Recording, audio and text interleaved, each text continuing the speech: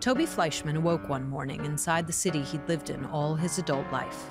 Many thoughts had crossed Toby's mind in the hours since he was informed that his ex-wife dropped the kids off a full day earlier than expected. At 4 in the morning.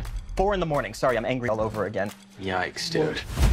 Toby was forced to ask the question that occurred to him nearly every few minutes since his separation. How did I get here? Todd says you don't play tennis or golf? Yeah, I play basketball. Good for you. I did not become a doctor to get rich, okay? I did it to live a meaningful life. Money doesn't buy you happiness. Oh, Toby, of course it does. What, are you crazy? You've reached Rachel Fleischman. Is she still gone? I'm starting to think that it hasn't really gone on this long, you know? What if something has happened to her?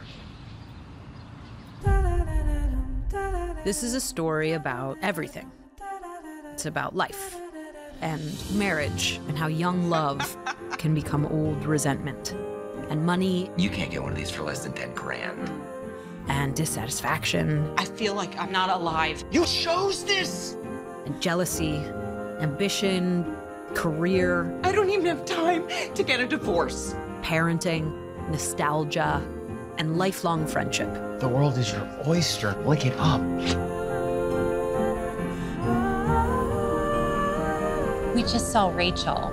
What?